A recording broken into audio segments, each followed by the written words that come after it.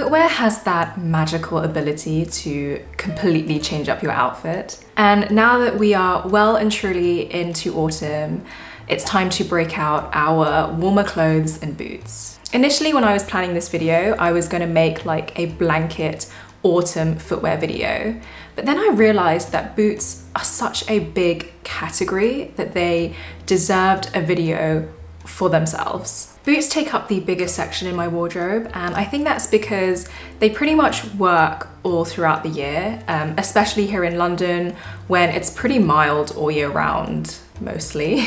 They're also so versatile, comfortable, practical. They are just what I'm about in a nutshell. In this video, I wanted to share a few of my favorite pairs of boots, which I think would make a good kind of boot starting point, and also a couple of wishlist items as well. When choosing shoes, you really have to take into consideration your lifestyle, how you like to wear things, and just your kind of individual style.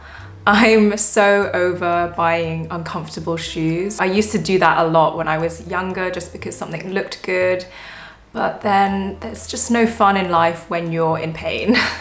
So the ones that I'm going to show you are the ones that I have curated over the years.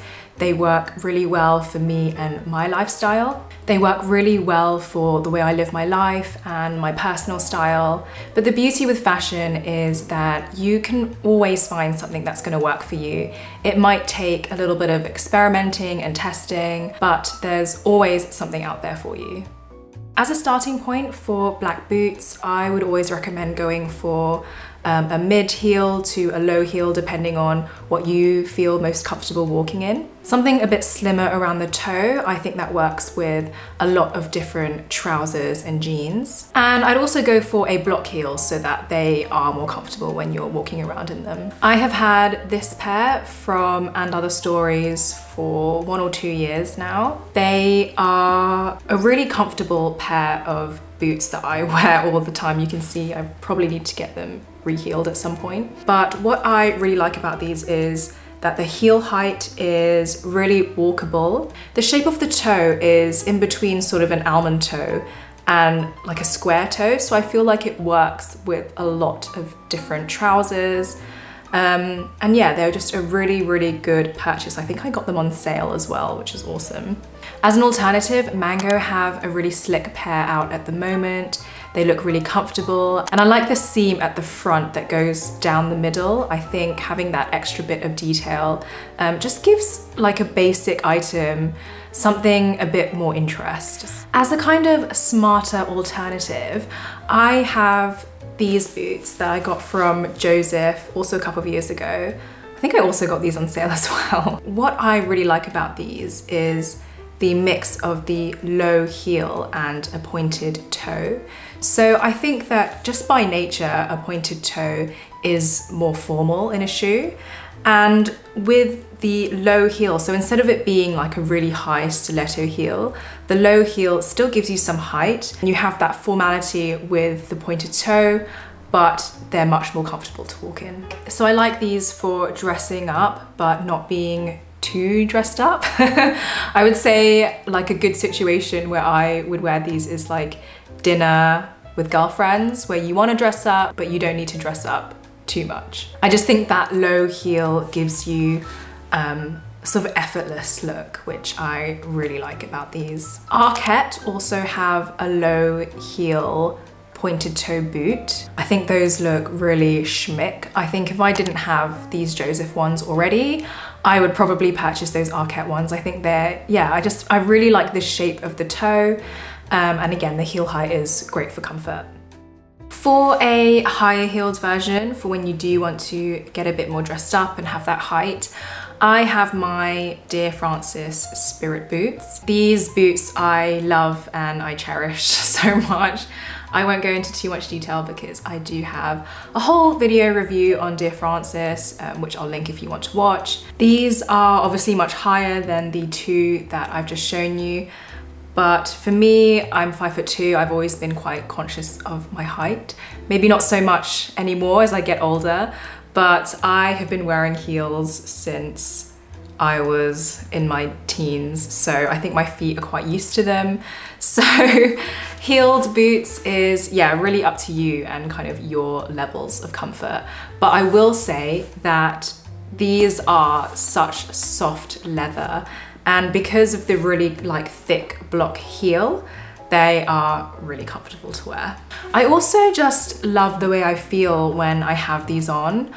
I feel like they just elevate my outfits and elevate my mood. And that is why I love clothes and I love fashion, because it can just change the way you feel about yourself, give you more confidence. And yeah, these boots are my confidence boots.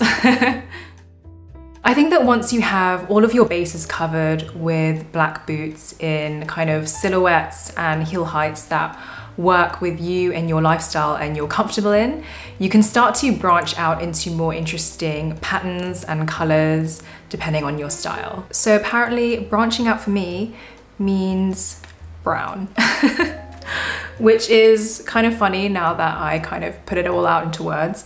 But yeah, this is branching out for me. I unapologetically love the color black.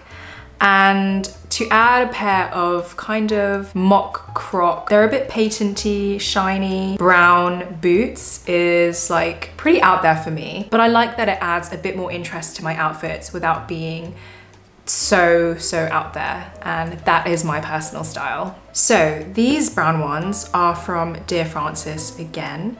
They are in this really nice mock croc print, which I think is a timeless print. You know, I still think that whilst it's printed, it's still a timeless print, which kind of works really well into my wardrobe. And I really like the square toe. I think it's really modern and really kind of interesting to look at as well. And if you're looking for a pair of mock croc boots, I saw that And Other Stories have a pair online as well. So I also have these snakeskin ones from Stuart Weitzman. I thought they were quite a fun addition into my wardrobe, but in still a kind of neutral browny shade, which still works really seamlessly with all of my clothes. And what I like about these is that they are kind of a Western inspired shape, I would say. So they have that sort of stacked heel, almost like kind of a cowboy boot style, which is quite trendy at the moment. So I think I'll be breaking these out a bit more this autumn. By having a mix of neutral colors in different patterns and prints, such as the ones that I've shown you, means that they're still really versatile. You can still kind of quite easily integrate them into your outfits that you already wear, and you can still mix and match them in lots of different ways. So moving on to slightly more practical boots now. I recently purchased this pair. If you watched my last video, you would have seen that I showed them on there as well. I was kind of debating in that video if I should keep them or not, but I think I've decided I'm gonna keep them. These are from Port and Pear. I got them on Net-a-Porter. And I think that they kind of bridge the gap of being classic but also trendy. So I kind of spoke about this in my last video, but I am not a big fan of the chunky boot trend. It's just something that doesn't look that good on me, so I kind of veer away from that trend and I tend to stick to kind of slimmer and sleeker styles of boots. However, I like these because they have that track sole which give the boot that kind of chunkiness. But at the same time, if you look at it from above, the shoe is still quite slim. So I really like that they have that little bit of chunkiness, but not too crazy that they kind of tip off my proportions and make my feet look gigantic. They also have this kind of knitted upper ankle bit, which I personally really like. I like that they are really tight around the ankle. I mostly wear jeans around autumn, winter, and yeah, they fit really nicely kind of underneath all of my straight leg jeans. I really like that kind of just clean, neat look to them. So that is why I decided to keep them. So I also found an alternative to these Port and Pear ones on Massimo Dutti. I like that they have this really classic shape that will just last you for years to come. And again, they also have that kind of knitted, elasticy upper detail that I really like. Now for some wish list items. So this autumn winter, I am looking for a pair of knee-high boots, well actually 2 pairs. I would like a flat pair and a heeled pair. To be honest, I find knee-high boots quite difficult to find because my calves are apparently bigger than what most knee-high boots are made for. And that's something that I used to be very self-conscious about, but I'm over it now. I'm older, I'm over it, it's fine. But some options that I've kind of seen online and might like to try. So for flat boots, I tend to kind of gravitate towards a more riding boot style. I just really like that silhouette. I think it looks really smart, and I like ones that have less kind of buckles and embellishments. I just like a plain kind of boot. It just needs to have a really good silhouette to it. So if money were absolutely no option, I would love to try the flat knee-high toe-tam boots that I kept seeing all of last winter. They're really, really expensive, but I just really like that kind of slim and sleek shape that they have to them. But realistically, I do also think that they might be a little bit too low for me, a little bit too flat. I like to have a tiny bit of a heel, even if it's just like a couple centimeters. I think that just looks a lot better on my kind of body type. So Arket also have a pair of riding boots out at the moment. I would be interested in going to the Arket store and trying these on, although they are a little bit chunkier than what I'm personally looking for. And Other Stories also have a very similar pair.